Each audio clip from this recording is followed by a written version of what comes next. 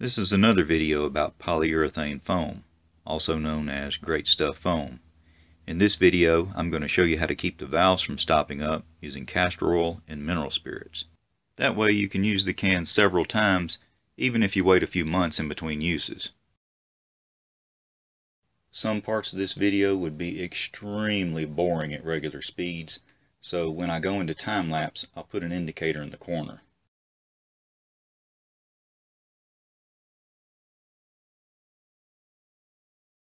Most volatile solvents will at least temporarily kill the foaming action of polyurethane foam.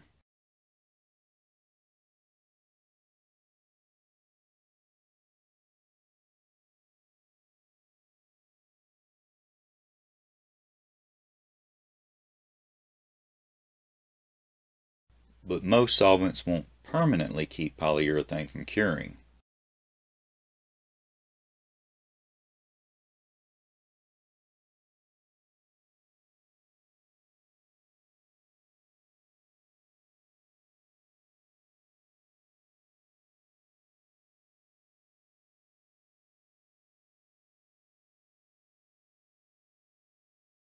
To get an oil to mix with polyurethane requires a little stirring.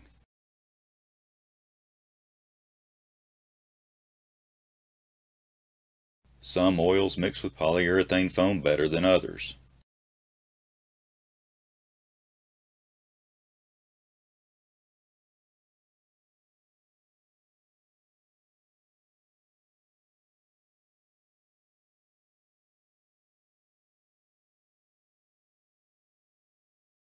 But most oils won't permanently keep polyurethane from curing.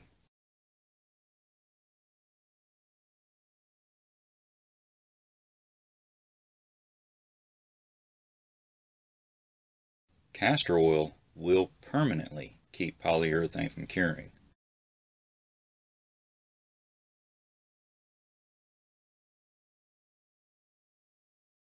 A small amount of castor oil will make polyurethane flexible.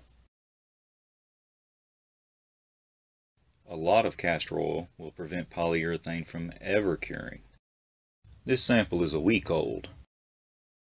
This sample is 6 months old.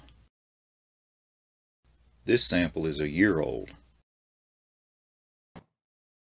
To keep polyurethane from plugging the valve ports, I mix mineral spirits and castor oil.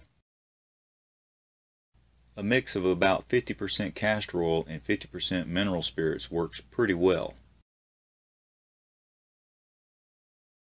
The mineral spirits kills the foaming action and thins the castor oil, so it can easily get beyond the small ports in the sides of the valve and mix with the polyurethane without stirring. Eventually, the solvent will evaporate, but the castor oil remains and keeps the polyurethane from curing.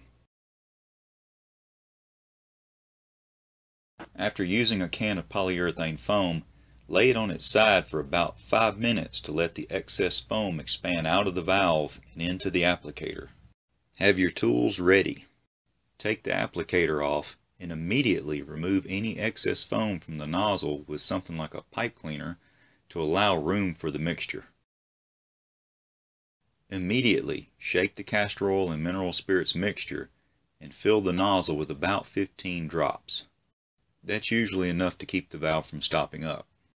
Put a piece of paper towel under the cap to catch the mixture when shaking the can, or in case it gets knocked over.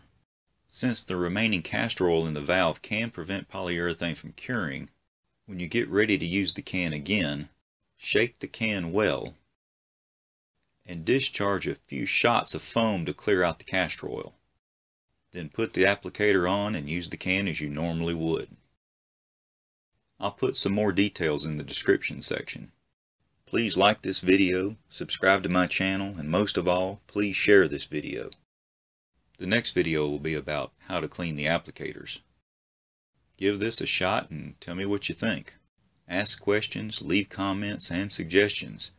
I'll summarize anything of importance and put it in the description section. If there's enough material there, I'll make a new video and tie it into the playlist. If you'd like to tip me or donate, there's a link in the description section. Thanks for watching.